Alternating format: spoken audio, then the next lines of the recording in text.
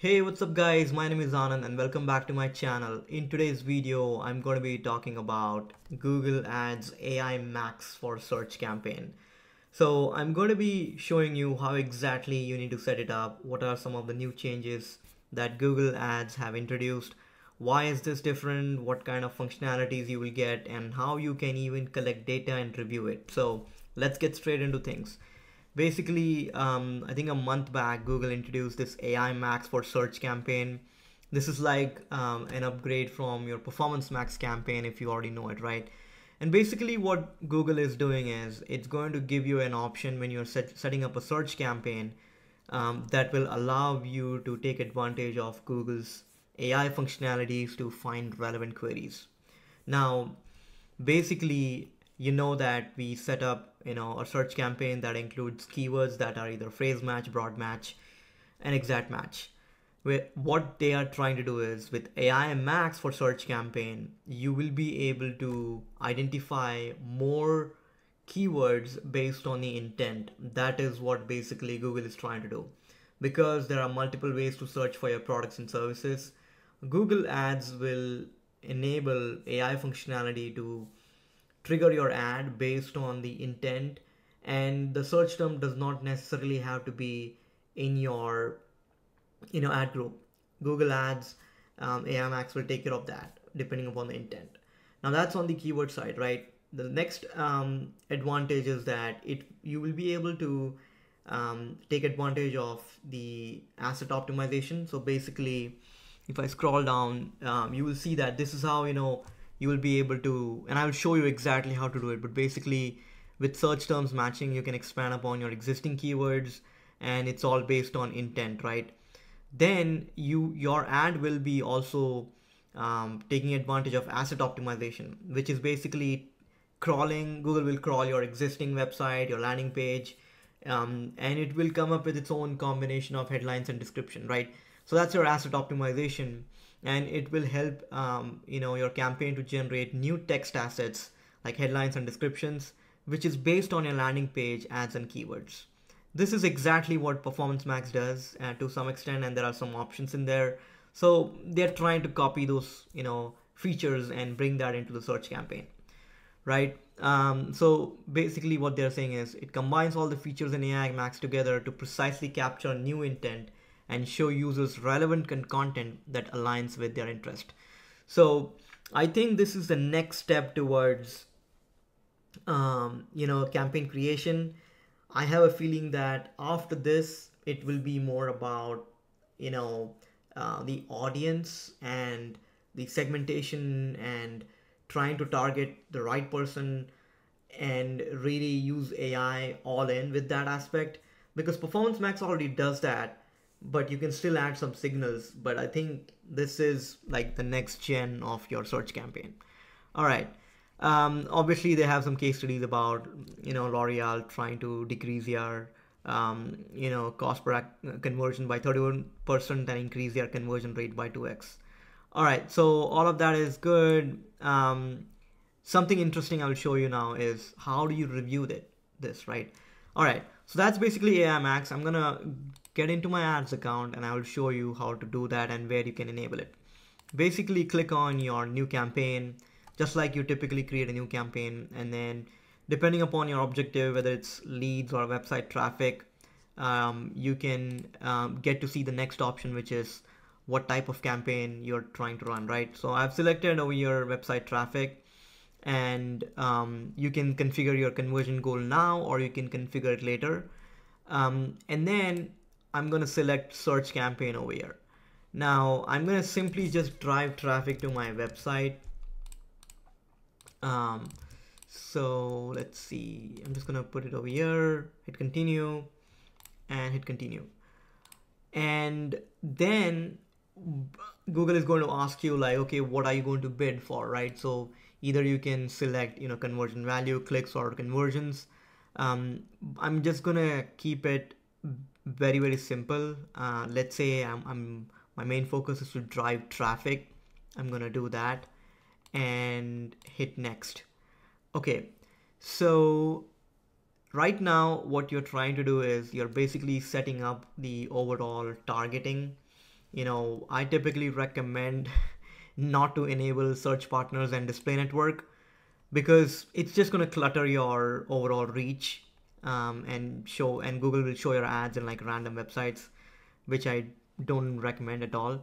And then you're going to select your target location, whether it's US, Canada, or you can target based on zip code, you can target based on city, state, and geo targeting based on even radius. So you will select that, and then I will also recommend selecting presence instead of presence or interest. All right.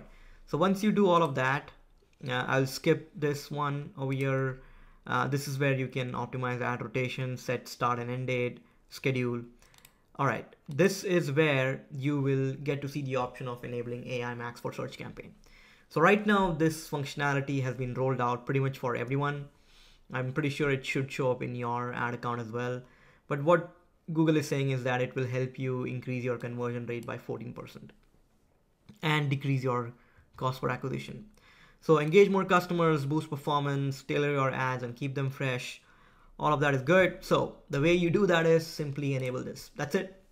So you enable optimize your campaign with AI Max, and then you get two options. And again, these are optional. You can uncheck them if you don't want Google to utilize your landing page assets to come up with its own variation.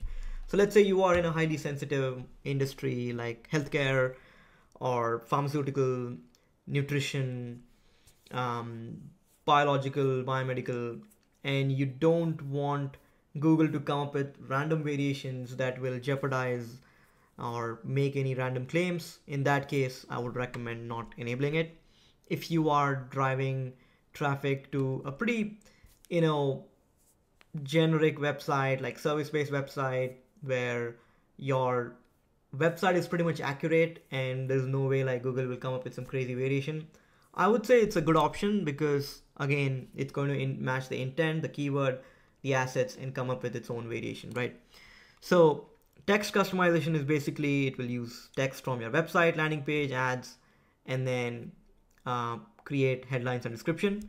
And then final URL. This is where Google will determine what the most relevant URL on your website is when it's likely to result in better performance. So it will basically crawl, your website.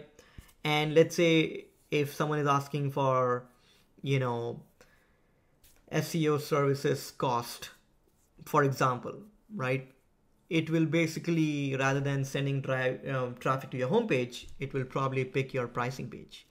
Or if it's about book a consultation on marketing, then it will probably pick your contact us page. So depending upon the intent and where they are in their buyer's journey, Google will try to send the traffic to the most relevant URL, and it will change it on the fly. You can even exclude like URLs, like for example, if you don't want people to go to like case study pages, resource pages, or any other like newsroom or press release pages, you can exclude them, or even like blog pages, right? So that's there. And then you also have control over brand. So you can have brand inclusion and exclusion. So that's again a pretty interesting feature that Google has enabled for the AI Max campaign. All right, once you do all of that, and let's say if I hit generate over here, Google is obviously going to use the keywords from my website and the content, and it's going to come up with its own variations of, keywords that it feels is better.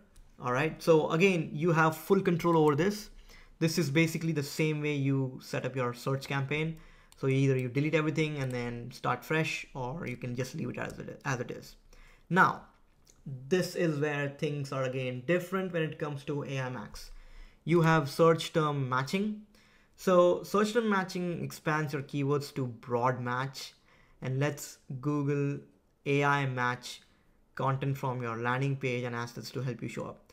So I would say enable this if you want to really increase your brand awareness, and it will basically use search term matching for this ad group. So you have that. Otherwise, it will basically use only the provided keywords and match types, which will limit the performance boost of AI Max. So again, an example would be I enable this. One of the keywords that I added is, let's say, online marketing. Google, and if let's say someone searches for digital marketing or email marketing or any other online focused marketing, my ad will be triggered because it uses search term matching to expand the keywords to broad match, right? So that's the difference over here. If you want to be in full control of your search campaign, if every click is super high, it's competitive, I wouldn't recommend using this at all. All right, brand inclusion and exclusion, and again this is at an ad group level, so again very interesting. Okay, this is where things get interesting again. You can use locations of interest to reach customers searching for interested, your services in an interested geographic area. At the very beginning, if I expand this, in campaign setting, we had set up campaign level targeting, but now you have location targeting at an ad group level. So again, very interesting. Super, you get more control over, who gets, who gets to see your ads. And again, I would say pretty different way of approaching your campaign. And then I'm not gonna go through all of this because this is pretty much the same. It's going to, you have control over your headlines, descriptions, you set it all up, site link, call out extension, and then hit next, and you basically go live. So that's a pretty detailed overview of, how to set up your AI Max campaign. Now, I want to quickly show you, some of the data that you get, and it's very interesting because I have another campaign running. If I go there, I'm not gonna, obviously scroll and show all the data because some of them I can't show. Anyways, this is basically the search terms report that you can enable or that you can go to in your Google Ads campaign. And you can see that there is this match type that Google has introduced, which I think it's already there, obviously. But what they have done is they have introduced this AI Max match type. Now, this is different than your traditional search campaign. And on the left-hand side, the keywords are pretty much the same. It's like as you are running a search campaign, and some of them are really good. So I have a feeling that, this version of their AI focused search campaign is much better than Performance Max campaign. And obviously on this side, this is the ad group column, and you will get to see like which ad group triggered, what type of search term and what was the match type, whether it's broad, exact, or phrase. And then if it's coming from an AI Max, you will get to see that. And again, you can enable or check that, add it to a negative keyword list, review your conversion metrics, cost per conversion, all of that good stuff is already in there. So very interesting. It's not like, it's not like a black box scenario. You get a lot of transparent data over here. I would say give it a shot. Start a low budget campaign for your search campaign, enable AI Max. You experiment with location targeting at an ad group level, experiment with URL expansion, review the search terms report, and see like how does the A/B testing work between AI Max enable versus AI Max disable. So that's pretty much it, guys, in terms of Google Ads AI Max search campaign. If you have any questions, let me know in the comment section. Make sure to like and subscribe to my channel, and I will see you next time. Thank you.